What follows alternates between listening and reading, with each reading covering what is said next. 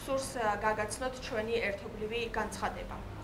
გუშინ თბილისსა და მცხეთაში, ხოლო გუშინ წინ ქუთაისში განვითარებული მოვლენები ადასტურებს, რომ პოლიტიკური კრიზისის განმუხტვის ნაცვლად ხელისუფლება აორგანიზებს და ახალისებს ძალადობას. ნათელია, რომ ეს მოვლენები არის არა მოქალაქეთა ჯგუფებს შორის განსხვავებული პოლიტიკური შეხედულებების გამო გაჩენილი დაპირისპირება, არამედ ხელისუფლების მიერ მართული აგრესიული ჯგუფების ძალადობა, რომლის მიზანით საზოგადოებაში არსებული პროტესტის ჩახშობა და დასჯა. ამასთან გუშინდელმა დღემ კიდევ ერთხელ აჩვენა ის სავალალო რეალობა, რომ სახელმწიფო ინსტიტუტები მიტაცებულია მმართველი პარტიის მიერ. ადგილზე მყოფი პოლიციელები დანაშაულებრივ ფაქტებზე რეაგირების ნაცვლად თავიანთი უმოქმედობით ხელს უწყობდნენ ძალადობას.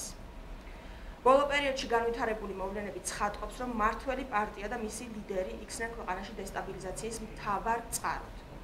მათი მართვის სტილმა ქვეყანა უმძიმეს მდგომარეობამდე მიიყვანა. ახლა კი იმისთვისაც მზად არიან, რომ ძალაუფლების შესანარჩუნებლად ძალადობას გაუხსნან გზა. მიუმართავთ ხელისუფლებას. არ მოგცემთ უფლებას ჩაეთრიოთ ქვეყანა დაპირისპირებასა და არეულობაში. საქართველოს მოქალაქეებს კარგად გვახსოვს სამოქალაქო შუღლის და ერთმანეთის მიუღებლობის უმძიმესი ისტორიები ახლო წარსულიდან, რაც ჯერ კიდევ მოუშუშებელ იარად ატყვია ჩვენს ცნობიერებას და სახელმწიფოს.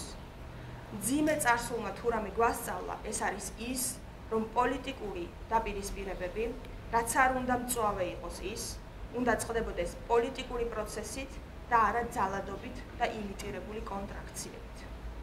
საზოგადოება დაიღალა სიძულვილით, შიშით, დაპირისპირებით. ის მზადაა განახლებისთვის, მას სჭირდება გონიერი, პასუხისმგებლიანი, ქვეყანაზე და არა საკუთარ ძალაუფლებაზე ორიენტირებული ხელისუფლება, რომელიც საქართველოს თითოეულ მოქალაქეს შეუქმნის ღირსეული, სტაბილური ცხოვრების და განვითარების გარანტიებს. მმართველი პარტია ვალდებულია უზრუნველყოს ხელისუფლების ცვლილებას სამართლიანი საარჩევნო სისტემით, სამართლიანი არჩევნებით, რომელიც ქვეყანას შესაძლებლობას მისცემს გაარღვიოს ორპოლუსიანი პოლიტიკური ველი და დაიწყოს სრულიად ახალი, ჯანსაღი, მრავალპარტიული პოლიტიკური ცხოვრება. მოვუწოდებთ ძალოვან უწყებებს, იმოქმედონ კონსტიტუციის და არაპოლიტიკური დაკვეთების შესაბამისად. მაქსიმალურად უზრუნველყონ საპროტესტო აქციების მშვიდობიანი ხასიათი. სასწრაფოდ მოხდეს ძალადობაში მონაწილე ყველა პირის იდენტიფიცირება და მიეცეს თითოეული მათგანი პასუხისმგებაში. აქვე გვინდა განვაცხადოთ, რომ ჩვენი რამდენიმე წარმომადგენელი გუშინ ადგილზე იყო, როდესაც ეს ძალადობრივი მოქმედებები ვითარდებოდა, ისინი მზად არიან უთანამშრომლობენ სამართალდამცავ ორგანოებთან და მიაწოდონ მათ ყველა ინფორმაცია, რომლის თვითმხილველიც თავად გახდნენ, ასევე ვიდეო ჩანაწერები, რომლებიც მათ მოამზადეს. მოვუწოდებთ აქტივისტებს და ახალგაზრდებს მაქსიმალურად გამოიჩინონ ციფხიზლე და არ დაუშვან დაპირისპირებაში შესვლა მოძალადე ჯგუფებთან და არ წამოიღონ პროვოკაციებს. კაცრად ვაფრთხილებთ ხელისუფლებას. მან წამოიწყო ძალიან სახიფათო თამაში, რომელიც ძვირად დაუждდება მართლ ძალას და რაც ჩვენთვის 100-ჯერ უფრო სავალალოა ქვეყანას. ამიტომ მოვუწოდებთ გადაწყვეტილების მიმღებ პირებს მოვიდნენ გონს. სამოქალაქო დაპირისპირების ყველა შესაძლო შედეგზე სრული პასუხისმგებლობა დაეკისრება ქართულ ოცნებას და უშუალოდ მის ლიდერს ბიძინა ივანიშვილს.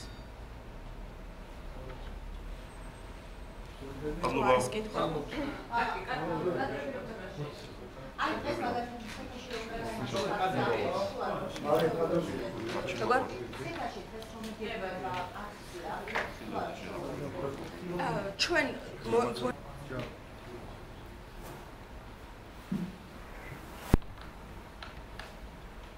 გუშინ ქართული ოცნების ოფისის წინ ჩვენ გავხდით სრულიად სამარცხინო პროცესის მომსწრენი ქართული ოცნების ახალგაზრდული ორგანიზაციის ოფისის მხრიდან კარგად ორგანიზებული, წინასწარ ორგანიზებული კრიმინალური შემართების ზონდერ ბრიგადები დაიძრა მინიმუმ 4-ჯერ ახალგაზრდებისკენ და დაარბიეს სრულიად მშვიდობიანი პროტესტი.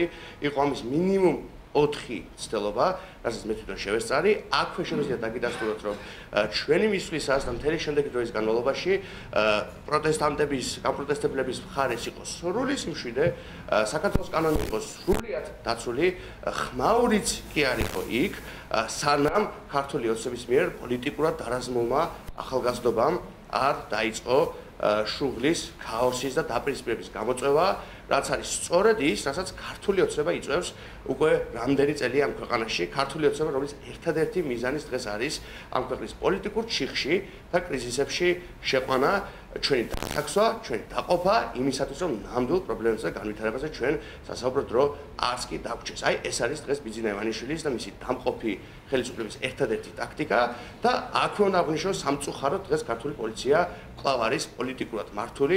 მე თვითონ გავხდი მომსწრე იმისა, თუ როგორ არ ერეოდა საქართველოს პოლიცია, როგორ არ იცავდა ჩვენი ქართული პოლიცია კანონს, წესრიგს და მშვიდობას და სამწუხაროდ ჩვენ გვიწევდა მათი დევნა, შეიძლება ითქვას, მათთვის მითითება წასულიყვნენ დაეცათ კანონი, ეს ასახულია მრავალ სხვადასხვა კადრში და ძალიან დიდი მწუხარებით მინდა შევნიშნო, რომ გუშინ ქართულ პოლიციამ არაფერი გააკეთა მშვიდობის დასაცავად და არაერთხელ მიუშვა ეს საკმაოდ დაგეშილი ბრბო მშვიდობიან მოქალაქეებზე.